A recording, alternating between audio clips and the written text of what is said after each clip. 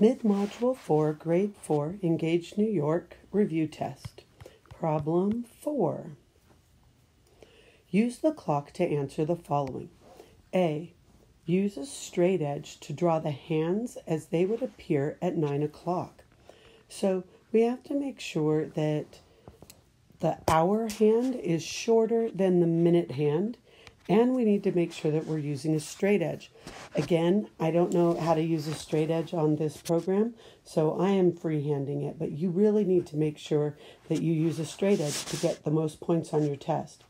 So to make it be 9 o'clock, your hour hand will go directly to the 9. A short line, it's actually a short ray because you have the arrow on one and a point on the other end. And then to show that it's 9 o'clock, you go straight up to the 12 for the other ray. It says what kind of angle is formed by the clock hands at 9 o'clock. So that's where you can see that there is a 90-degree angle there. And when it forms a 90-degree angle, we call that a right angle. Okay, so what kind of angle is formed by the clock hands at 9 o'clock? A right angle. All right, now we're on to C. What time will it be when the minute hand has turned 90 degrees? So the minute hand is the long hand that's pointing at the 12. When the minute hand goes 90 degrees, that means it would move here, and it would be pointing this way towards the 3.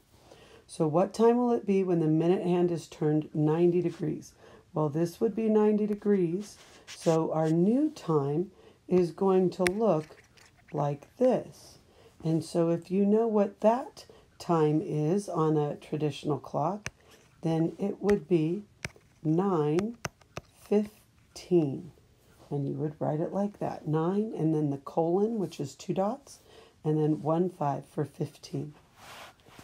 The next question says, how many 90-degree turns will the minute hand make between 9 o'clock and 9:30? So let's go back to what my clock looked like when it was 9 o'clock. And it wants to know how many 90-degree turns will the minute hand make to become 9:30.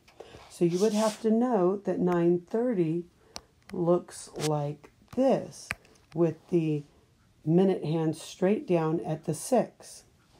So if I start with the minute hand up at the 12, I would make one 90-degree turn to get to 9:15. Then a second 90-degree turn, right, going this way to get to 9:30. So it would make 2 90-degree turns. All right, and that's number 4.